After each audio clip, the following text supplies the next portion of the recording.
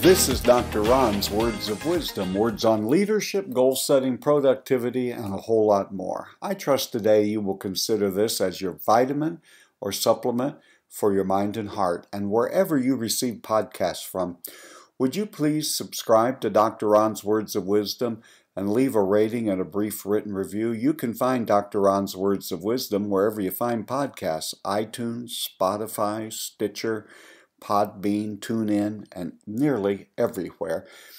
And again, if you'd pass the word on to your friends, it would be greatly, greatly appreciated.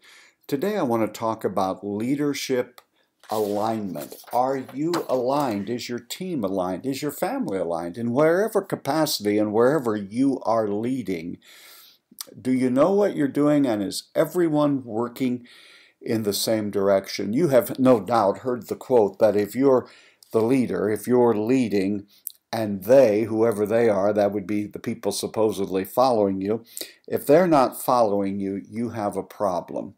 Now, oftentimes leaders try to pass off all of their problems as being problems of the follower. Periodically, leaders, we need to take a time out and ask ourselves, if I believe that I'm leading and no one's following, there has to be a problem.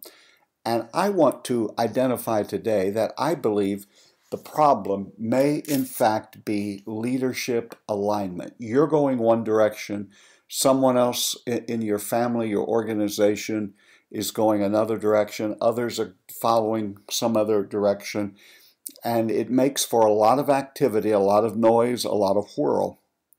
But at the end of the day, not much is really accomplished. And that is the question you need to really ask yourself: is our organization, is it aligned? Do we all know what we're doing, what we're all about, what a win looks like? Are we all making decisions based on what we say we believe in, we value, our mission, and our goals? Well, how do you get mission alignment? Well, very first thing is you have to start with why. Why are we doing what we do? Why are we here? What is our mission? What is it that we are actually, in fact, trying to accomplish? You know, Simon Sinek has the book Why. You got to know your why. You have to know your why. Why do you do what you do? Because there will be times where it is easy to drift. It's easy to drift off message. It's easy to let minor things become the determining and driving factors.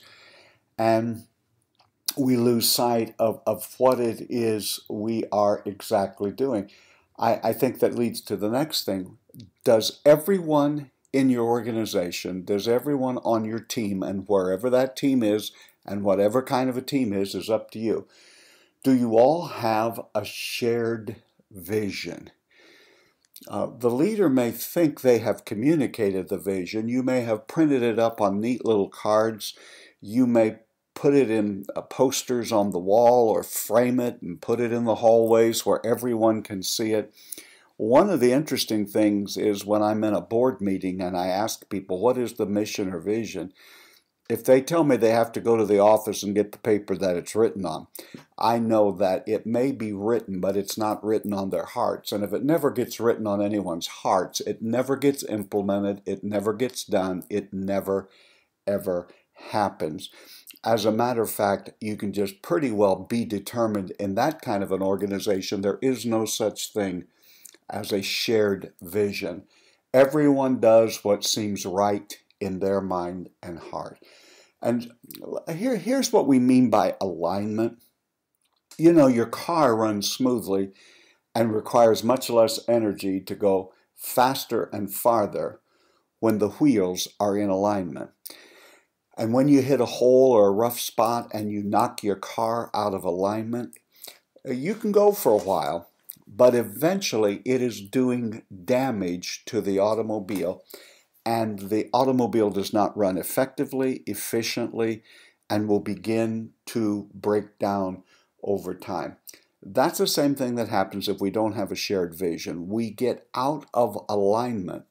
Everyone's trying to drive in a different direction.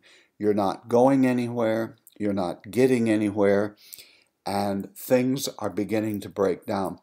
Oftentimes we think it's because we have dumb people or the people are sabotaging us, when oftentimes the problem points back to the leader and the fact that we haven't gotten everyone aligned with the value, the mission, the purpose, and the why of our organization. So this is very crucial.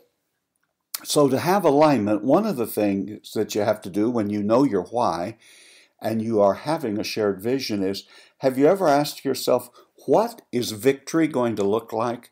How will we know when we have gotten to where we say we're headed? What will it look like? How will we celebrate? How will we know? Will we continue to create new visions and missions along the way? But you can be so set on the strategy, and the strategy is important. And I would say that strategy alignment comes before execution alignment, meaning you have to have a strategy, you have to know what it is that you are about, and then you execute off of that plan. But maybe when you meet with your team, one of the questions you may ask is, here's where we say we're headed, here's what we say we are about, here's what we say we are trying to accomplish. How will we know when we make it to that place? I think the other thing is, everything in your organization, if you say, this is our vision, this is the direction we're going, this is who we are, this is what we're about, then everything must pass through that vision/mission. I mean, all of the ideas in the organization, where do they fit in? How do they help further the vision and the mission? Perhaps because I've worked my adult life in not-for-profits, you can have the most wonderful vision and mission statement, but if your budget is not in alignment, it doesn't matter what you have written on cards or papers or framed hanging on the walls or how many times you stand and by rote repeat it. The budget's going to win. And I've met groups that say, this is our vision, here's what it is, and they've not allocated any resources to execute that. And so it's whoever controls the budget controls the mission and the vision of the organization. And you will get out of alignment if your budget is its own separate thing that never gets run through the mission or the vision or the strategy of who, in fact, you are trying to be. Everything must pass through the vision and the mission, or you will be out of alignment. I've talked about ideas, the budget. If you're in an organization that's producing programs, then you have to ask yourself, how does this program help us accomplish our mission? If you're an organization that's putting together projects, you need to ask yourself from the very beginning and all the way through, how does this project further the vision? How does this help us to align with the mission of who we say we are? Now, I realize that on a podcast I can make all of these statements and they sound wonderful, and nearly every one of you are in agreement with them. But I understand to go back to your organization and have the hard, they're not just hard, they are exceedingly difficult conversations to have, but either you're going to have a mission statement or you're going to have a mission. Now, I believe you can have both, but most folks are settling for cliches and little pithy statements that sound really cute, but some other part of the organization has hijacked the entire organization.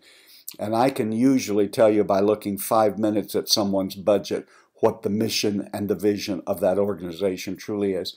Unfortunately, for many not-for-profits, staying alive is the only vision and mission, and keeping ourselves afloat. And we may say our mission's to do this and that, and it sounds grandiose, but it can be hijacked by a person who keeps producing programs that no one's asking for, and no one's asking the crucial question, how does this further our mission? If you will get out of alignment, and most organizations that are out of alignment do not force every area of their organization to pass through a vision or a mission statement. And this really leads me to the next one, which is accountability. Usually when we talk about accountability, we're talking about being accountable to a hierarchy. The boss, the semi-boss, the almost boss, the people that we answer to. When I'm talking about accountability here, I'm meaning accountability to the mission. Somewhere in every organization, a mission was hammered out, however it was done in your entity. Everyone, supposedly, all of the stakeholders had buy-in and agreed to it. Then who holds us accountable? Who holds the budget accountable? Who holds the programming? Who holds the personnel accountable to the mission? You will not have alignment if you are a low accountability organization. It is absolutely impossible. I think one of the chief ones is the fact that far too many times in our organizations there's no real follow-through. We start with a bang, we start with all of these ideas we have, we start with what we think we need to do, and no one follows up, and unfortunately no one follows through. It's just sort of like everyone is sort of on their own, and too many times we're like separate silos where this little department operates almost independently of anything else in the organization.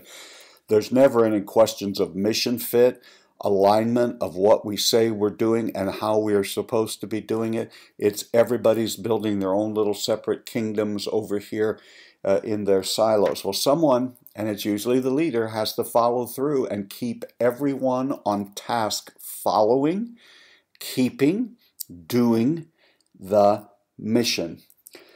There needs to be checkups along the way. You can't start from the step of here's our mission and then here's completion. An airplane all along the way has course corrections. If there aren't little course corrections along the way, you could end up a long way from where you ever intended being. And that's the same thing with your organization. Your problem isn't that you don't have a worthy mission or goal. The problem is everything running through that filter? Is everything helping to lead toward that? And is there ever any time of evaluating, here's where we are, here's what's happening, here's what's working really well. How can we streamline that? Here's what's working moderately well. What improvements do we need to make? Here's what's not working at all. Do we need to discount it? Throw it away, move another direction, reallocate assets to things that are moving us toward our vision and mission. And here's what I've discovered. Whatever gets started in your organization, someone will become its hero and someone will become its advocate. And so we get around the table and people are advocating for things because they feel strongly about it for whatever reasons, oftentimes nice and good reasons. But we sacrifice all of that, and we sacrifice the mission for all of that, trying to keep peace. Why don't you try to be the leader and move the organization into the direction that you said you value, the things that you say that you really believe in? You must do this, or your organization will quickly get out of alignment. And there'll come a time where if a car continues to drive mile after mile, day after day, month after month out of alignment, it will end up in a ditch or on the side of the road broken down. And I'm afraid that's what's happening in our organizations who don't stop and get themselves aligned with the values and the mission that they agreed to. You're listening to Dr. Ron's Words of Wisdom. Words on leadership, goal setting, productivity, and a whole lot more. I trust you'll consider this like a vitamin and a supplement for your mind and heart.